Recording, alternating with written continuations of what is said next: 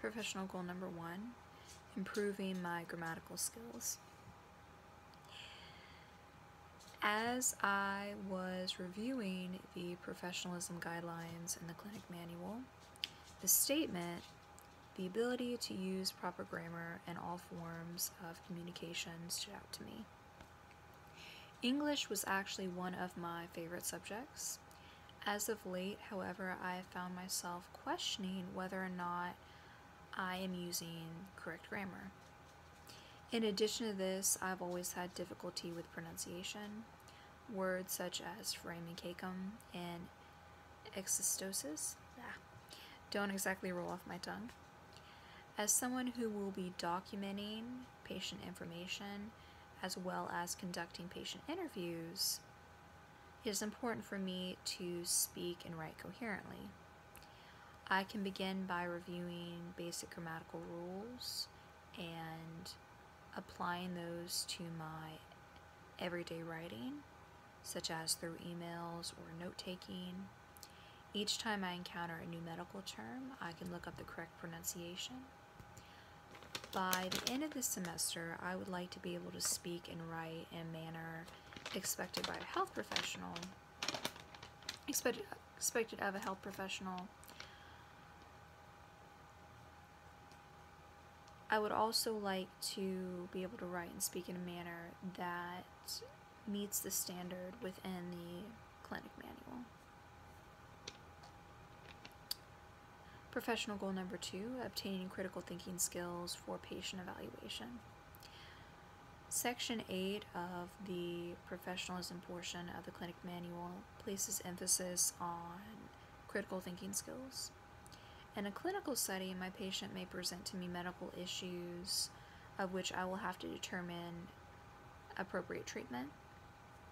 In order to do this, I will need to be familiar with basic oral anatomy and what may be considered normal or abnormal. I can practice this by studying clinical images in lab or online to attempt to identify problems. I can also utilize case questions in the textbooks or online. By the end of the semester, I would like to be very familiar with common oral health problems and their solutions.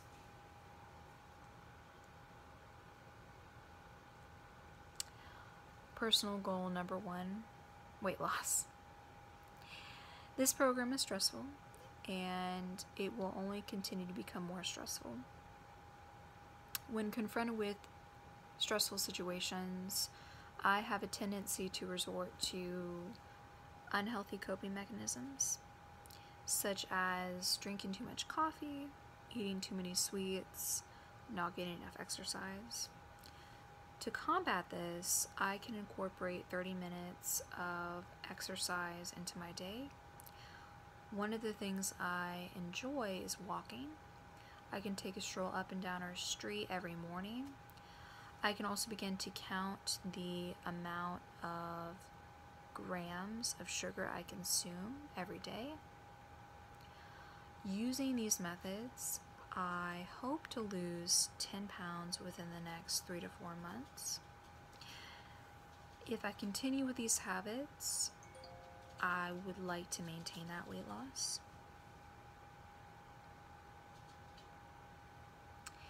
Personal goal number 2, maintaining my GPA. In addition to maintaining my weight, I would like to maintain my GPA.